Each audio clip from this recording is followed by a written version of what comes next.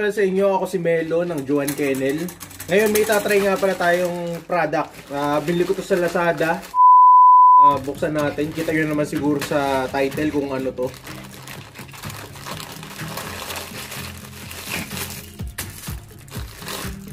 Yan, bumili ako ng toothbrush para sa aso. So bumili ako ng small, since small naman yung mga aso ko. Bumili ako ng dalawa kasi mukhang hindi tatagal to dito, pero gusto ko lang i-try. So ito yung product. Ayan. Pang toothbrush siya. So ito, may ilalagyan siya ng toothpaste doon. Para tapos dito lalabas sa butas pag nginangat-kat ng aso. Try natin. Ang haba niya siguro to para mga 3 to 4 inches. Tapos malambot siya. Ngayon kasama natin si Kobe. Ayan, papatry natin sa kanya to. Mahilig maggat-ngat tong aso to. Nakakatamad kasi mag-toothbrush ng aso ngayon kung manual. So itatry kong ipagamit sa kanya to kung magugustuhan niya. Ayan. Tapos ito nga pala yung nabili kong toothpaste for 100 pesos. 3.35 ounce or 95 grams. Subukan na natin. So may flavor to, grape flavor. Medyo may grapes na. Sana magustuhan nito ni Kobe. Lagay natin sa loob. Lagyan din natin itong mga gilid dito sa tabi para matikman niya agad, para dila-dilaan niya tapos ngat-ngatin. Subukan natin paggamit kay Kobe. Hindi niya pinapansin. Uy, pansinin mo.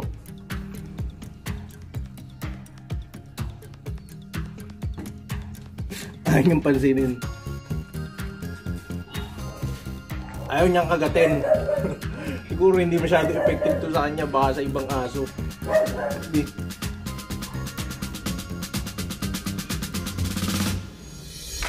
Naubos niya na yung toothpaste off, pero ayaw niya ngat-ngatin. Paano magiging effective to?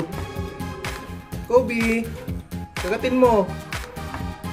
Gusto niyang bumaba. Uy, try mo na to. Mukhang fail attempt tayo Ayaw gamitin to, parang sayang bili ko Gusto niya maglaro gusto niya nang bumaba. Masus nga tong bola. Ito, try mo to. Ay, try to. Magkatin mo na to. Mag-toothbrush ka. Mga 1 linggo ka na hindi nagtutoothbrush. Kobe! Ewan ko, siguro sa ibang aso effective. Nakita ko lang sa ads to Ginangat-ngat naman nila. Try kaya natin sa ibang aso. Hello guys, yan. Ito si Spot, anak ni Kobe. So sa kanya natin ipatry itong itong self-brushing toy. Kasi ayaw i-bait ni Kobe, mas focus siya sa pagbaba. Subukan natin dito sa anak niya, si Spot.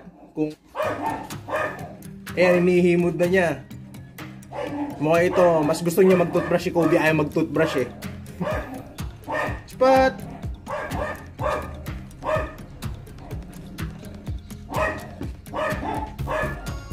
And ito, medyo ginangat-ngat niya kasi at least ito bata pa, mahilig pa mag-ngat-ngat to. So baka sa kanya medyo effective to. Sa tingin ko itong size na to, mas tama lang siya sa puppy. Pag yung adult na small breed, kailangan yung medium size. Ito small kasi itong binili ko So hindi kasi ako sure dun sa sa size, kaya small muna yung binili ko. Up, mahuhulog na naman. Huwag ka malikot. Hindi siguro type yung flavor, ayaw lang ngat-ngatin. Try tayo ng ibang aso. Ayaw niya. Welcome back. So third trial. Ito yung puppy, kapatid niya, si Ellen. Ellen, mahulog ka dyan, baby. Gusto niya rin bumaba. Ellen, try mo to. Ayaw din. Try muna natin sa ibang aso. So ito guys, bago tayong kasama, si Ilona. Try natin sa kanya, bagong gising pa siya, sabukot pa. Ilona, try mo to. Medyo mahihiyain niya ito si Ilona. Tignan mo. Dead ma. Ayaw niya mag-toothbrush. Ayaw din. So fifth try yan. Try natin dito sa isang aso, si Kali. Try mo. Ayaw niya kagatin. Ano?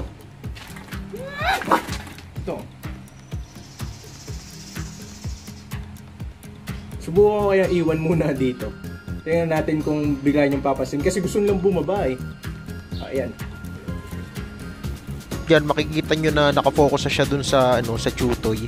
Siguro mas advisable na iwan nyo lang to sa aso nyo habang hindi sila busy. Mas papansinin nila. So medyo hinimod niya. Medyo hinimod niya pero hindi niya kinagat. Hulog.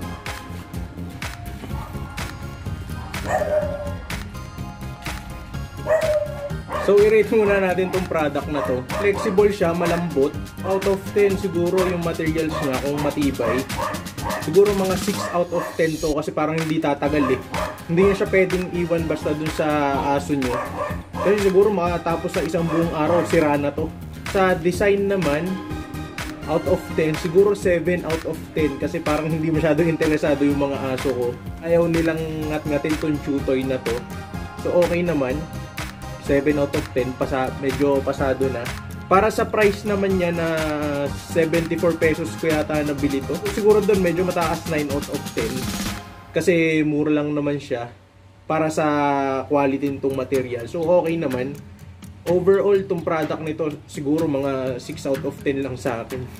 Kung overall hindi ko i-average yung mga ratings ko. Kasi ayaw siya masyadong pansin ng mga aso ko eh. Pero hindi ko pa siya natatry. Siguro sa ibang araw. At least baka gamitin na nila to. O kaya mamaya tatry ko ulit sa cage. Na iiwan ko lang sa kanila. Baka pansinin na nila pag wala silang ginagawa. Ngayon nasa cage na yung mga puppies ko. So itatry kong i-bait sa kanila yan. Mukhang gusto naman nila. Since mahilig naman talaga silang magngat-ngat. Hindi katulad nung nasa table kasi sila kanina. Nawawala sila sa focus eh. Mas gusto nilang bumaba dun sa table. Kaya ngayon tinry ko lang nasa cage sila.